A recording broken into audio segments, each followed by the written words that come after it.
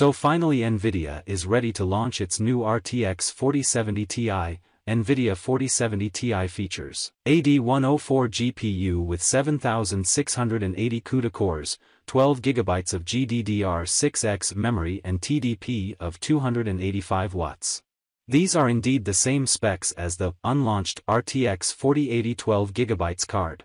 The only question that remains is how much is it going to cost. The RTX 4070 Ti is now confirmed to appear at CES 2023 special address on January 3rd.